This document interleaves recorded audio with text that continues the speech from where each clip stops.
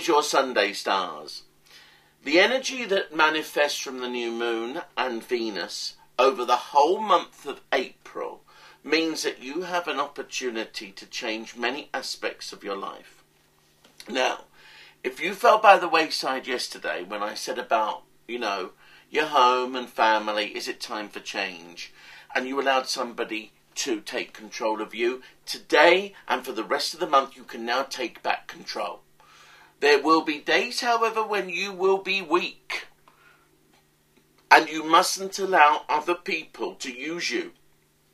There are weak parts of you, and I think the weakness stems from a psychological desire to have either a strong sexual rapport with somebody, or like making up for lost time with intimate moments, or discovering your sexuality and it's there on a plate.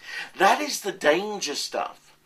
And if you're much more of an intellectual Capricorn, then you are certainly going to be the one who's going to come out of this looking fantastic. Now, this month, you must give serious thought to who you're living with and where you're living. And ask yourself this: is it time to move on?